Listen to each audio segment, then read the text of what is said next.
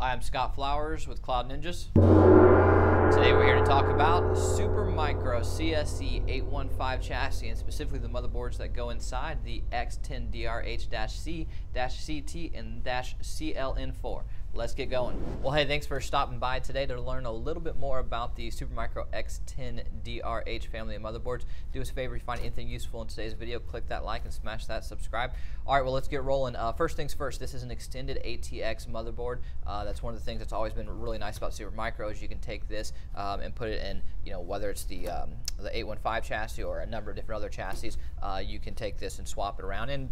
And also with 815 chassis, you can put in different motherboards as well. So that, that's one of the nice things about Supermicro is it's just super compatible, and you can pretty much just swap things around and make it work, which is pretty cool. So there are two CPUs inside. It's an LGA 2011-3 socket, which means it takes Intel Xeon E5 2600 V3 or V4 series processors. I personally recommend, and it depends on the application that you're using it for, but if you're using like a low-end system, then I would go with the E5 2620 V3. It's really a cheap processor that you get two of them for inexpensive price. Or if you're going for a high-end application, personally I'm a big fan of the E5 2680 V4. You can go even higher, of course, like the 2690 V4, but the 2680 V4 is just a really good price point for what you're getting as far as bang per buck. So that's one of the products that I personally recommend. So just again, it depends on the application that you're going to be using it for. As far as RAM is concerned, it's a DDR4 machine. There are 16 DIMM slots inside. There's a number of different speeds you can use. You can use 2133, 2400, or 2666. I will note though, if you're using 2666, it's going to clock back down to 2400. So just know that going into it. It's one of those things that I just tell people in advance, because hey, you might have some 26 laying around or some 2666 laying around, and just throw them in, and it doesn't cost you anything, and that's great. But if you're buying right now and you have to choose, which one do you want, I'll tell you to get the 2400 speed because it's going to be cheaper for you, so no point in spending the extra money, okay?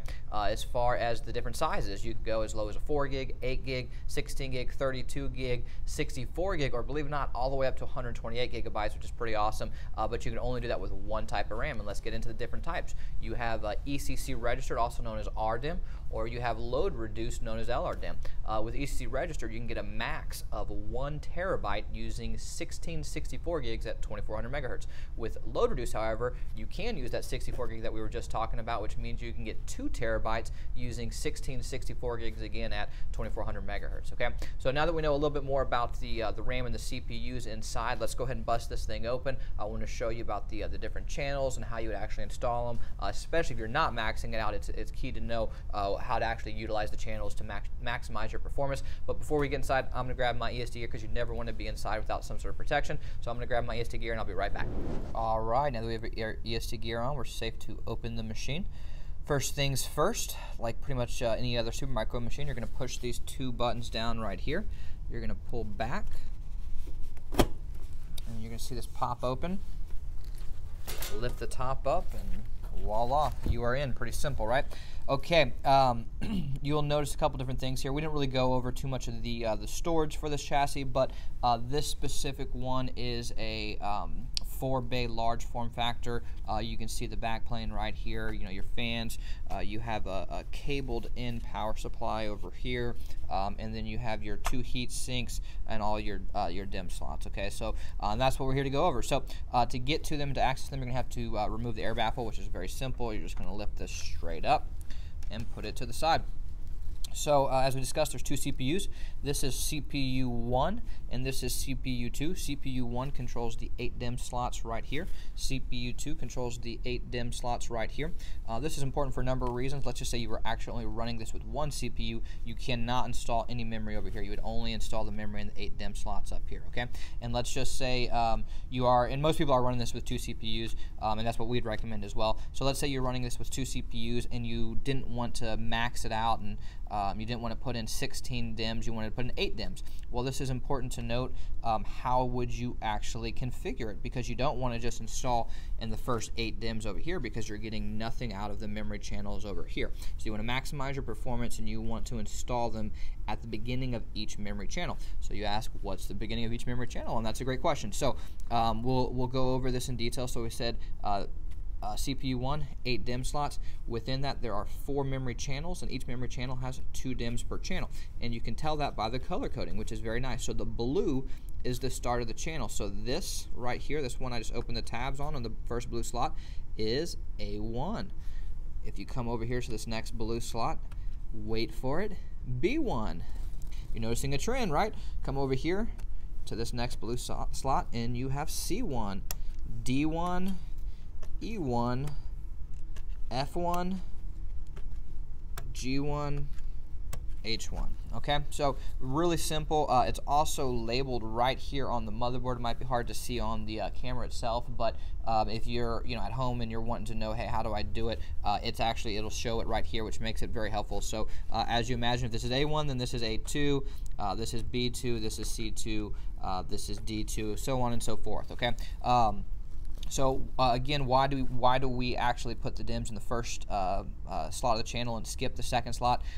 This is only, of course, if you're not maxing it out, and the reason why is just, again, maximizing performance. I mean, think about it logically. If you have the 4 memory channels up here just completely maxed out with 8 DIMMs and just running as hard as they can go, but the 4 memory channels here doing nothing, well, then you're getting actually nothing out of these. You want just a nice even distribution across all your loads to make sure that you maximize your performance. It's really simple overall, but it's one thing that I always stress, because I have seen this issue from a number of different people who will wonder why they're not getting as good of a boost of performance, and it's simply just maximizing your channels. Okay, so now we're going to go ahead and show you guys a few tips that I always like to point out. Now we're actually loading these with 32 gig 2400 megahertz modules here, and before we get started, I always like to point out 2 things. One, on the module itself, there is a notch known as a key. This key is very important because the key is not perfectly in the center, which means when you go to install it, you have to make sure the module is facing the correct way,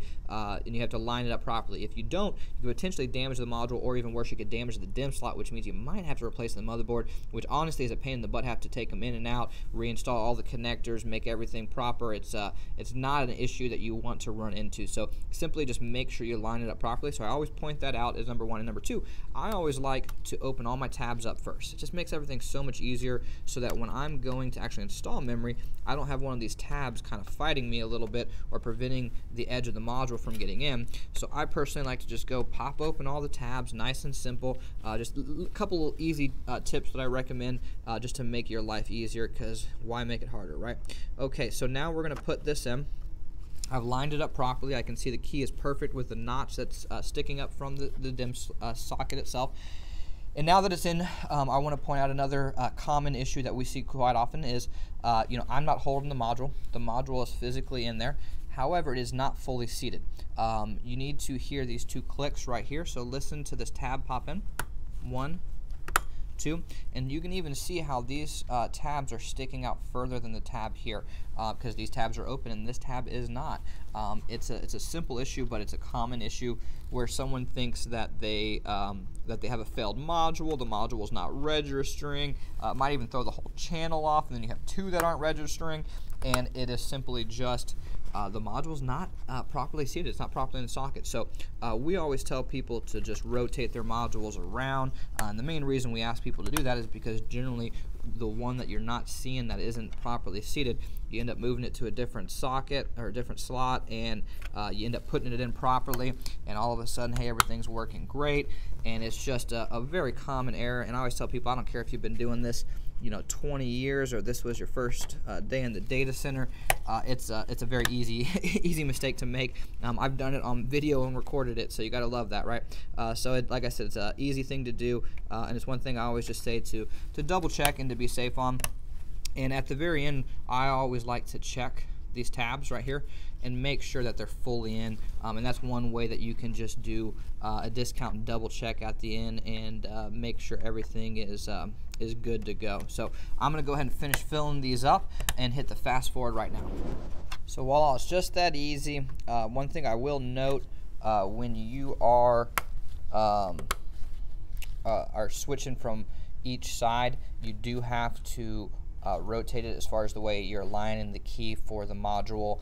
Same down here, it's facing different directions. So I just want to point that out because it's easy to get in a groove and you're popping them in and then all of a sudden you're shoving it in the wrong way, and that's the common mistake that we see. So all right, we're going to put the air baffle back on. You see these 3 ridges, you're just going to line them up with the fans here, which means this little plastic piece goes in between the 2 modules over here, but it pops in nice and easy. Put the top back on and hey, call it a day. So we just added in 1632 gigs, which is 512 gigabytes. It's going to be a pretty awesome increase in performance overall for this machine. And you know, you could see it was really simple overall. It didn't take very long at all. Take you a couple of minutes to do. And it's one of those things that I always recommend that, hey, if you're looking to, extend the life of your server, you're looking to make a band-aid so that it'll work for several more years before you have to upgrade and get an X11 or X12 or something like this. I always tell people upgrade your RAM. That's the way to go. That is the easiest way to get a boost in performance and the least expensive way to get a boost in performance, in my opinion. So that being said, if you're looking for any upgrades for your X10s or any other Supermicro motherboard for that matter, do us a favor and please reach out to sales@cloudninjas.com. That's sales@cloudninjas.com. We'd love to quote you. We have a ton of different variety of RAM in stock of all different sizes and speeds. And hey, if you made it this far, do us a favor, click that like, smash that subscribe. Thanks for stopping by, guys. Have a great day.